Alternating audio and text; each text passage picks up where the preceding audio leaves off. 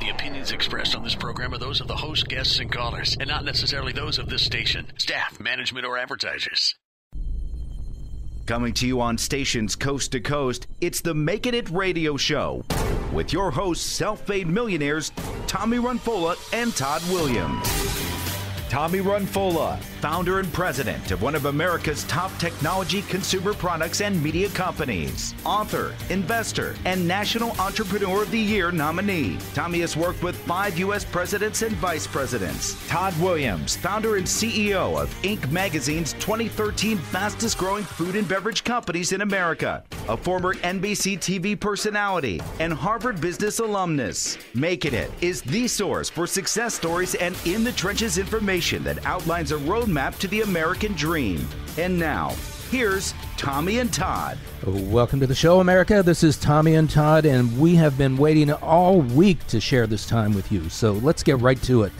But first, let me introduce my 2 talented cohorts, Mr. Todd Williams and Miss Brittany Dorsey. Say hello to the nice folks. What's Todd up? What's Brittany. up? Hi. Hello. So, Brittany, what's going on today? All right. Great show again, as always, in the lineup. First of all, on our show buzz segment, we're going to be discussing a certain chef, and he's turning another set of businesses around. Oh. Get to that in a second. Guess I know who that is. Okay, yes, you better, because we're going to talk about it. Okay. Then you two are saving America, and you're going to see if you can could have saved the circus. I love the circus. Well, hopefully you have a way that you could have saved it. I tried. Maybe they can go back in time and redo that. I'll tell you about that later. Then I'm discussing a business that is going down. It's not looking good for some businesses out there. Okay. So we'll get to that. Then lastly, we're going to be discussing, do you trust someone as a CEO that basically just got out of college? Can you follow that leadership? Or we'll talk about is there a that. line for that? Is that too young? Okay. Well, we'll get to, Tommy's story about when he ran away with the circus. Yes. And, You were an as a acrobat? I was in the freak show And, part, yeah.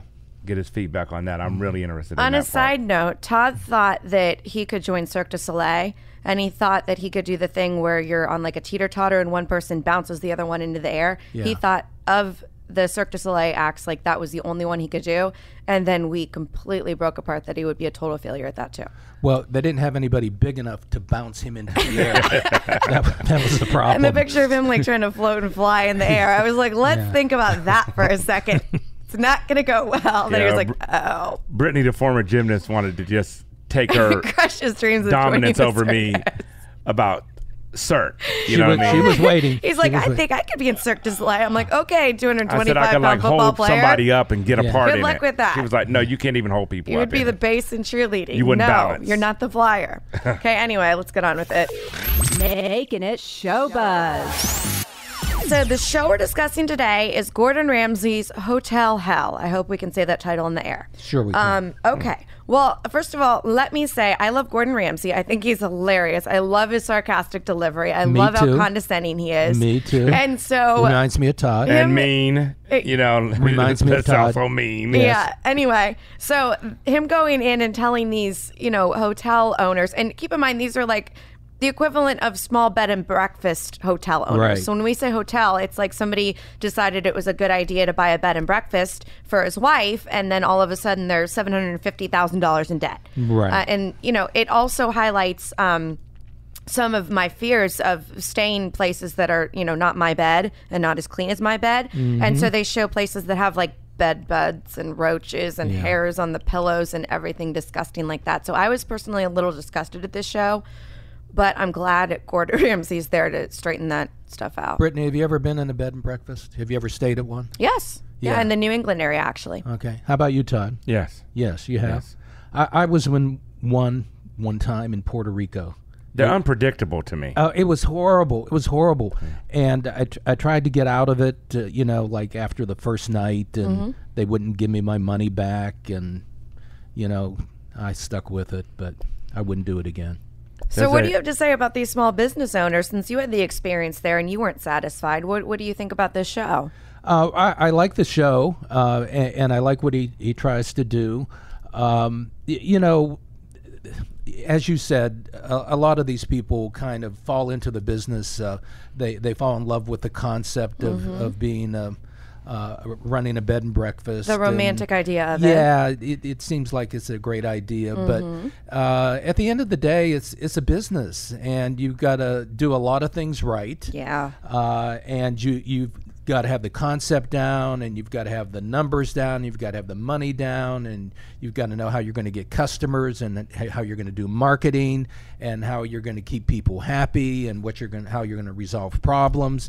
And then you get to, cleaning the rooms and all of that daily stuff that needs done. And some of these people just don't have a clue. And when he goes in there, he realizes they don't have a clue about how to run a small business, and that's what it is. So it's a makeover job, and it's a good idea if the people are open to it, really, intellectually open to it. Obviously, they're on the show, so they're open to it at some level.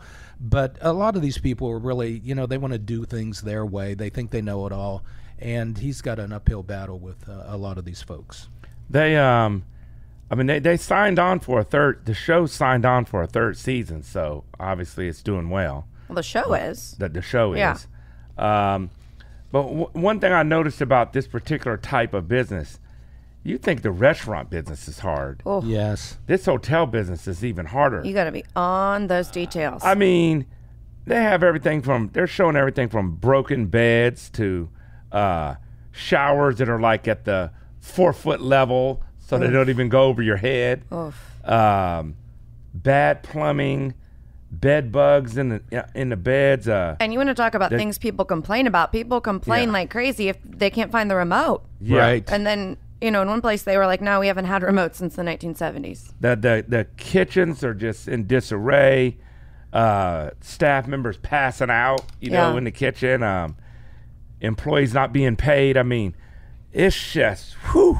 Yeah. This makes the bar business and the restaurant business look like a cakewalk. Yeah. Well, like I said before, sometimes people can't see what's right in front of them. I mean, if you have if you have bed bugs, if the place isn't clean, I mean, that's a no-brainer. You got to fix that.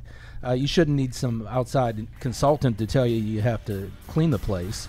I had one of my mentors said he owned a big company, and he would buy companies, and then he would turn them around, and then the companies he bought them from would think that he hid something from the numbers or did something underhand, and he said all he did was just do the obvious.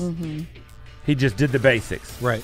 And they were so shocked that if someone took it over and just did the basics, it would turn it around. Yeah. It's all about tools and knowledge. They were just missing doing the obvious. Tools and knowledge. Use them, and you can turn any situation around. So. Well, I'm not going into the hotel business.